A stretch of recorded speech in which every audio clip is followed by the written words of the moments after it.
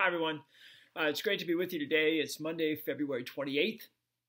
I hope you had a great weekend. I hope you were able to join us in worship yesterday, either online or in person. Our focus was in Mark chapter 7, is the heart of the matter, is that it's a matter of the heart, right? And I believe that, in a nutshell, is what this chapter, Mark 7, is about. But we really talked about that. We talked about how God, throughout his word, focuses on the heart. Love the Lord your God with all your heart, soul, mind, and strength, and love your neighbor. Love, again, this love and this heart business it comes in. Love your neighbor where? How? From the heart as yourself. I used to open the message yesterday. I used this ditty from Fiddle on the Roof, right? And he asked his wife, "Do you love me?" After 25 years of marriage, right? They'd have been an arranged marriage, and they have kind of done the right stuff, right? They did what they were supposed to. They were committed to that. But now his daughters are talking about love, and he's saying, "Do you love me?" and she doesn't want to, and she's doing this and that. For 25 years I've done this and that, but do you love me? And she says, finally she says, "I suppose I do." And he says, "I love you too." And our hearts go out because we know that's what life's about.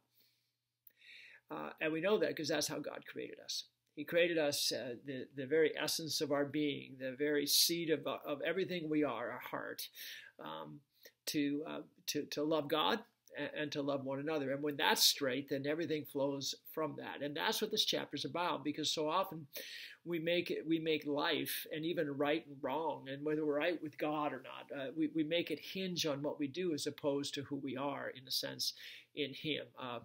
Throughout the Bible, it talks about this. In the Old Testament, you had this circumcision, right? If you were going to be part of the people of God, you had to be circumcised. And yet the Bible in the Old Testament talks about you need to be circumcised in your heart. And that picks it up like in the New Testament. Well, in fact, in Romans it says this, "A man is not a Jew if he is only one outwardly, nor is circumcision merely outward and physical. No, a man is a Jew if he is one inwardly. And circumcision is circumcision of the heart." I should have paper clipped that. So, "by the Spirit, not by the written code. Such a man's praise is not from men, but from God." And so Old Testament and New Testament is this idea of the heart. And we forget that in so many ways, that it's about the heart. In Hebrews, I just ran across this. I want to show this. It says, "See to it, brothers and sisters, that none of you has a sinful, unbelieving heart that turns away from the living God." See, it's about the heart. "But encourage one another daily as long as it is called today, so that none of you may be hardened by sin's deceitfulness." And it reminds me of Pharaoh in the Old Testament. He kept hardening his heart towards God. God kept trying to get through to the heart, and he kept hardening his heart. And so this reminds me of that. And in the book of Proverbs, it says, "Above all else, guard your heart." This tie-in of love, and the essence of who we are with this compassionate, loving God, with whom we were created to have relationship, right? This is the essence of this chapter.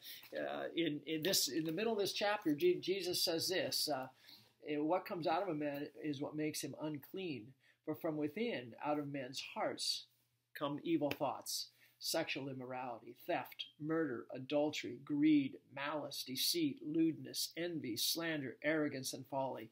All these evils come from inside and make a man unclean." The idea here was, as we'll see tomorrow a little bit, the Jewish leaders are saying what a guy does on the outside, what a person does on the outside makes him unclean. He says, no, it's all about the heart. And this is and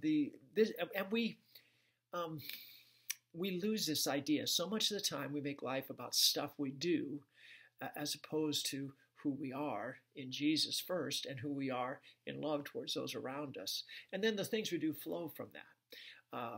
And you do it the other way. You tend to you make your own kingdom as opposed to the kingdom of Jesus Christ, the kingdom of love. Now, I closed the message of this Sunday, but I wanted to open the week with this. Ready? It's a little song. It goes like this: "Come into my heart, come into my heart, come into my heart, Lord Jesus. Come in today, come in to stay. Come into my heart, Lord Jesus." We that know the Lord Jesus Christ, and we can pray that and sing that every single day. because we want to remember that it's always a matter of the heart. We want our hearts. It says, guard your heart. Well, this is one way to do it, to maybe pray that every day, sing that every day. So let's do it one more time. Ready? Come into my heart. Come into my heart. Come into my heart, Lord Jesus. Come in today. Come in to stay.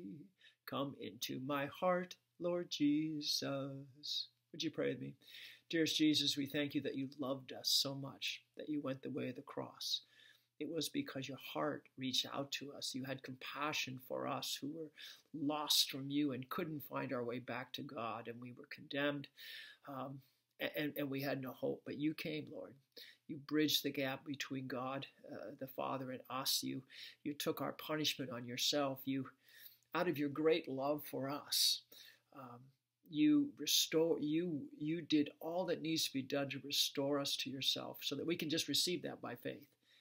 We pray, Lord, that every day you might renew our hearts and that we might live out that reality that we love because you first loved us. Give us joy in your cross and joy in sharing your love. We pray in your name. Amen. Okay, we'll see you tomorrow. May God be with you. Bye-bye.